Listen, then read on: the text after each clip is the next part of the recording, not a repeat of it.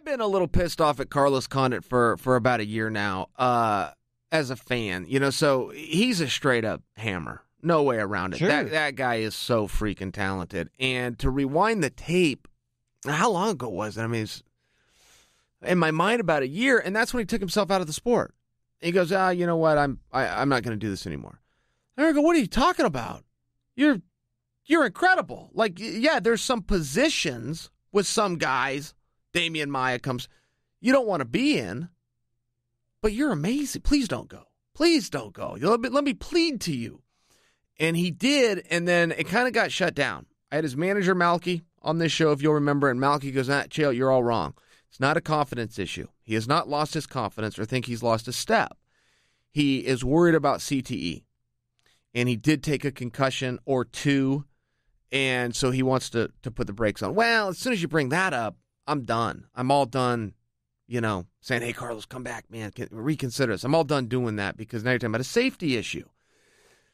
So then he comes back, and when he came back, say, against Magny, it was very clear to me, a guy that had been in his shoes who went away for a little bit, that first time back, no matter how many times you tell yourself, it's just going to be a little bit rough. And I thought he looked good against Magny. I thought he looked like he lost against Magny, and he did. But you bring him back again, he goes into this fight, he looked better. He had a lot of great moments. He still did not look like Carlos. Fine. But he looked better. I'm seeing the improvements.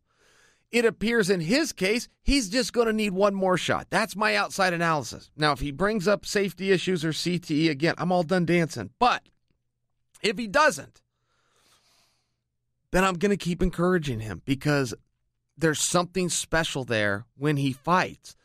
And a lot of times a guy physically will diminish, okay? Other times, a guy no longer has the eye of the tiger.